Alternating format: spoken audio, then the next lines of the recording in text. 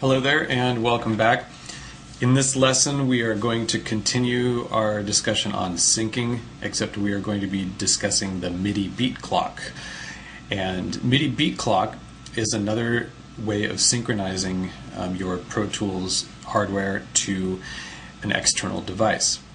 So hopefully you watched the other lesson on MIDI timecode syncing first. I will repeat a little bit of that information.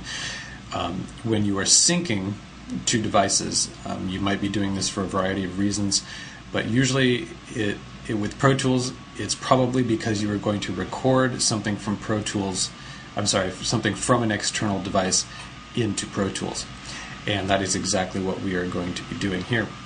So really quickly, what you want to do is you want to make sure that your devices are connected properly.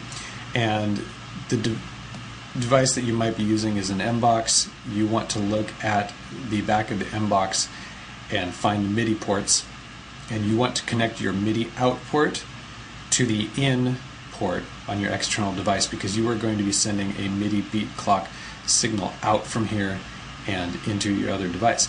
The connection is the same as if you were doing this with MIDI timecode and using your MIDI cables, but it's just a slightly different code. Now, in the last lesson, I believe I may have been misleading when I said that MIDI timecode synchronizes you in terms of location. And I think I misspoke.